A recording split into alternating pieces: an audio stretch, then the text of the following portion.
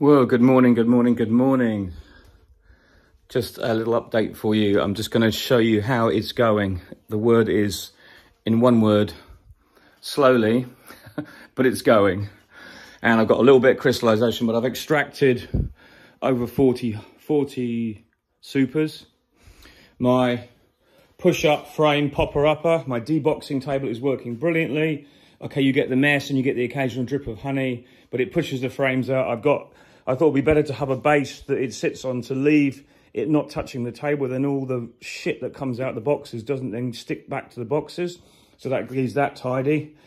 Liquid honey, look good. This is my decapping table, working brilliantly. The only thing is I needed a better support for the frame, but that will have to do for now. Occasionally they slip off while you're cutting and decapping. But that's kind of how it's going at the moment. All good. I am taking honey out from it. That's what's drained out overnight. So you can see, oh, this is quite light now. And what I'm going to do is all these cappings that are drained, fairly light and fluffy, I'm going to keep. But not just to melt down later. I'm going to keep them because I'm going to try and start making some mead later on in the year. And what you need is wax cappings for that. So everything can be used. I've got the boxes.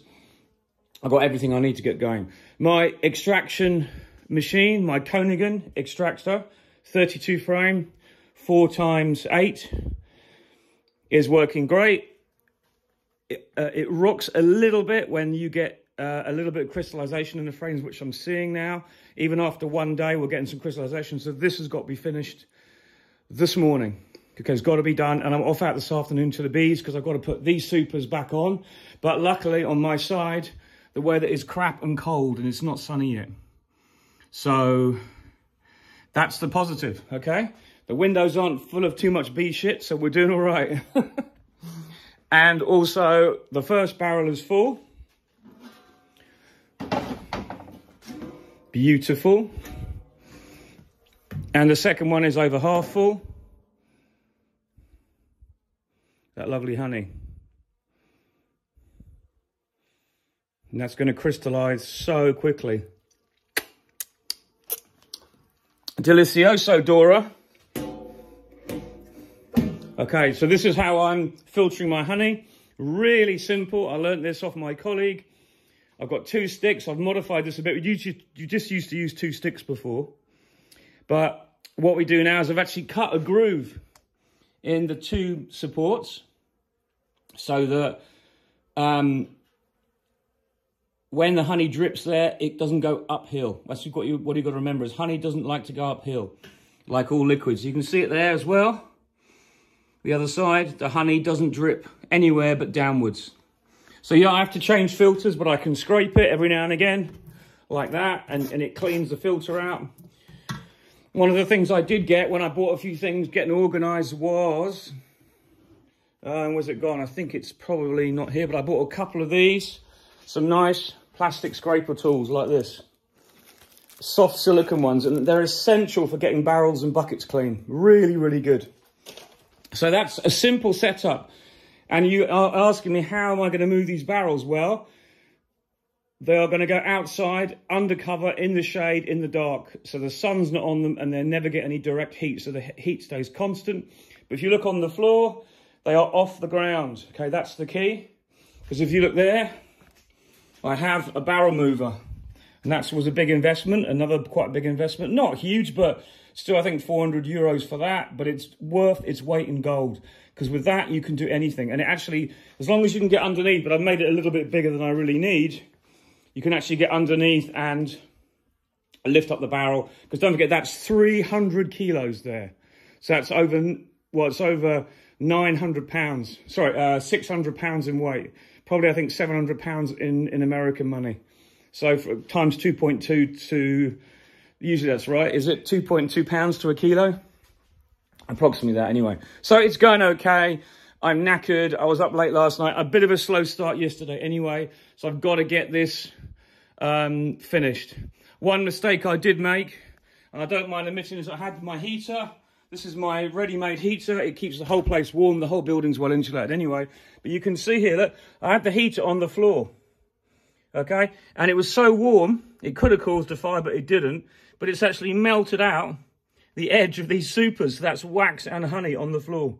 Just shows you how you've got to be so careful. But it's only a little bit. It only goes as far as there. But, you know, just something to highlight. You've got to be so careful when you do your setup. But anyway, everything is on the up.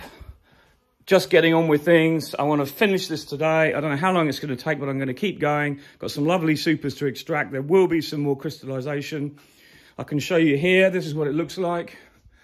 One frame here that was, you can see, just starting to go there in the corners. Now I could spin this and spin this and spin this, and you might get a tiny bit out, but you've got to work out the time it takes to do all that. And you've just got to be realistic and just say, right, I'll put it back on the bees will clean it out, because the honey you have time to go and get afterwards will be decrystallized still, rather than wasting time here. And the bees that you give these supers back to will be more grateful to it than you will be having a few extra ounces or grams in your bucket. Do you see what I'm saying? It's that fine line. You've got to, in the spring, you just got to harvest what you can and just look forward. You can't start being emotional about losing this and losing that, because that is the harsh, stark reality of trying to get spring honey off. It crystallizes damn quick. I was looking at the calendar, which you can see tucked away over there, and it is 4 weeks since these supers were on. So 4 weeks is nothing really, and I know that a lot of people out there will say, well, how on earth does your honey crystallize so quickly? Well, it just does. As I said before, I've got one apiary up the road that already is probably unusable, but I'm going to keep that and scrape it out the supers, because I've got plastic supers I can scrape off, bucket it up and sort it out later in the year. Because when I do get my building up, in the floor, I'm putting underfloor heating powered by a heat pump. And when I need the heat pump to put heat in is when it's relatively warm outside anyway. But I'll be able to raise that temperature in my super insulated room and then decrystallize all this. So I'm going through this year exhausted and tired and on my own with equipment